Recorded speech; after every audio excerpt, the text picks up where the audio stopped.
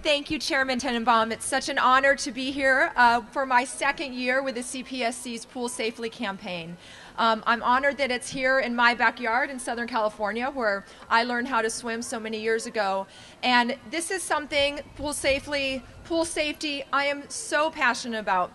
You know, I learned how to swim when I was 17 months old because my mother does not know how to swim, and she still doesn't know how to swim. And my father says that swimming's something you do when you fall off a boat. So they moved to California. We had a pool in our backyard. They put us in the pool, and I learned how to swim, like I said, at 17 months.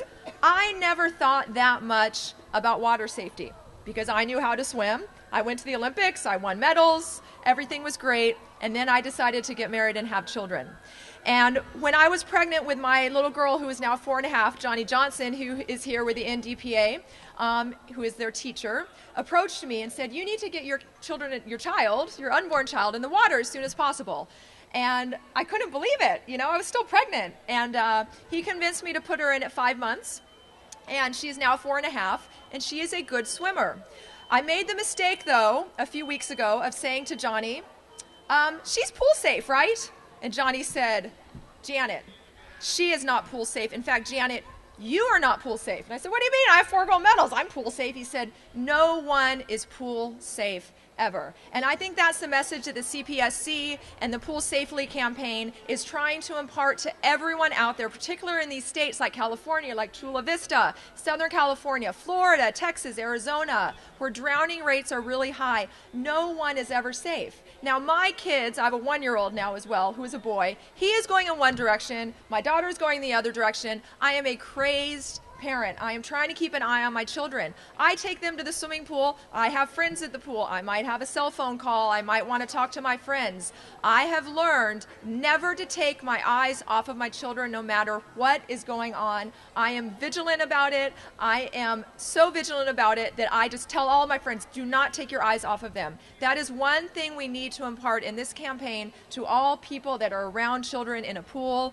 They need to have supervision at all times. There always needs to be eyes on those children in the pool. As an adult, you need to know how to swim. One thing that I am still on my mother about, who will not let me tell you her age. My mother still does not know how to swim, and she also babysits my grandchildren. I am not her grandchildren, my children, not very happy about that because she never took the time to learn how to swim. Adults need to learn how to swim because when their children are in the water, they need to learn how to get in there and get them if there's any problems. Other steps that we can take to be safe around the pool, as the chairman mentioned, we need to have fences, 4-foot tall fences with self-locking gates. We need to have layers of protection. We need to keep toys and kickboards and fins off of a pool deck. A child can trip on those toys, they can fall in, they can hit their head. As the chairman mentioned, drowning is silent. It takes 2 minutes. We don't know it's happening. We also need to keep the pool clear of toys. You know, I know my 1-year-old little boy is the most curious person I've ever met, and I can just picture him seeing a colorful Buzz Lightyear toy floating in the pool and running out to the pool to try to get that. We need to learn CPR, no CPR. We need to have a phone by the pool in case something does happen, so we're not running into the house or the building looking for a telephone. These are all steps we need to take. This is what makes pools safe, is what keeps our children safe, what keeps our families safe, and allows us to have a wonderful time in and around the pool and have a wonderful summer.